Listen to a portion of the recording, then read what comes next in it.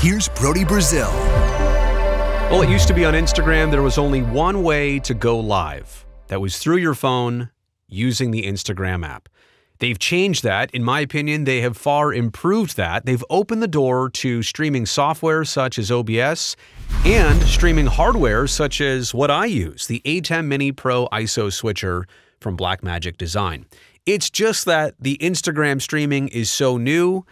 The software for Blackmagic is not exactly ready for the Instagram live stream service, so I'm here to show you how to change your configuration file. This is really no big deal, but how to set up Instagram Live using a Blackmagic ATEM Mini switcher. Thing is, it produces an RTMP stream all the time to YouTube, to Facebook, to other platforms, and that's all that Instagram is actually asking for here. So it's not that difficult.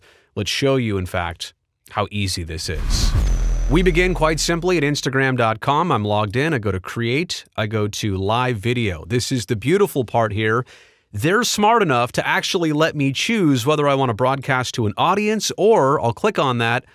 I'll choose practice instead. I'm still figuring this all out, kind of. So I'll do a practice stream here instead of the real thing. That's a great option for somebody who isn't exactly ready to broadcast yet. They just want to make sure they're doing it right. This will be our test stream. I've titled it appropriately. I'll hit next. And just like that, it generates a stream URL and a stream key. Now, the key is simple to understand. That's no different than YouTube or Facebook or other platforms. That is the authentication to let the service know, hey, this is me, and this is actually me. The stream key is unique to every live stream you do. You'll have to copy and paste that every single time. As for the stream URL, I'm going to copy and paste this once. I'm not going to do it yet because first, I now need to go edit the streaming.xml file on the switcher. Let me show you where that's at. Okay, here I am on the desktop. I use a Mac, so here's where my file is located. I hit go to folder. I start with library. Then I get into application support, Blackmagic Design, switchers, and there it is, streaming.xml. But wait a second, there's multiple versions. There's old 2, there's another one. So you can see I've made backup copies as I've gone here, as I've implemented new things. I highly recommend you do the same. In fact, watch what happens here when I open up this streaming.xml file. It's actually going to force me to make a backup as soon as I make an edit, which is great because, again, I want you to have a backup of your original version before you make these edits. Nothing sinister about to happen here, but it's great just to have the backup. Okay, so now what I need to do in this code, which kind of almost looks like HTML, I'm going to go down here to, let's just say, my YouTube service. There it is, the beginning of the service with the service tag. Now, I think on here there's YouTube, Restream. I have a custom one here. There's also one for Facebook. But let's just grab from the start of the service to the end of the service tag right there. I'll copy all of that, okay? Then I'll come down here and I will paste one right below it. All right, so let me go back up here to changing the name of the service instead of YouTube. And I'll just do this in all caps, easier for me to see and understand. Okay, I've changed the name to Instagram, so that's the Instagram service. Now, let me go back and fetch that stream URL. There it is, RTMPS for secure. I've copied it.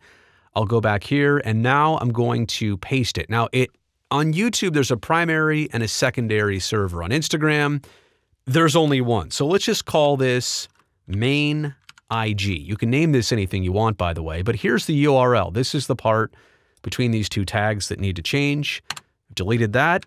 I've now pasted in my server name. I'll delete the other one here so there's no confusion. There's a main Instagram server. Now, I still have the other profiles here in terms of bitstream, data rate, I should say. There's a streaming high, a streaming medium, a streaming low. I will, for now, just leave those intact to make this quite simple. But I want to exit my file, streaming copy. Let's call it streaming copy. Let's change it to XML. Let's go ahead and put it on the desktop. and hit save. And yes, I do want to use XML. Okay, so now we can close the original one as well too. I will hide this for a second. I will grab the file. Well, I didn't need to open that. It's right here on my desktop. I'll bring this in here. This is the new one we created. I will authenticate it. Hang on while I type in my password. Okay, there it is. It's now in here with me. This is the one. Another old one. This is the one I used to be using.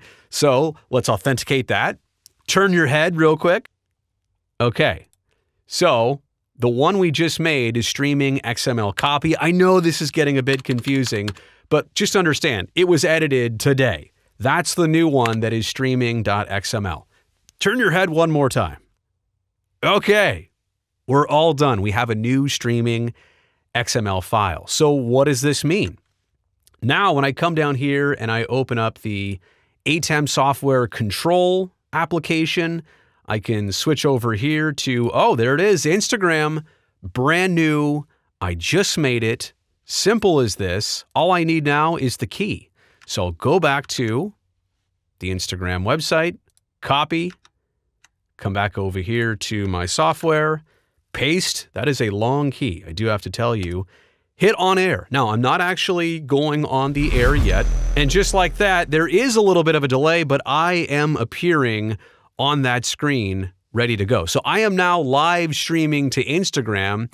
It's pretty simple. The only thing I really need to do next is go back to the website, top right corner, hit go live. Simple as that.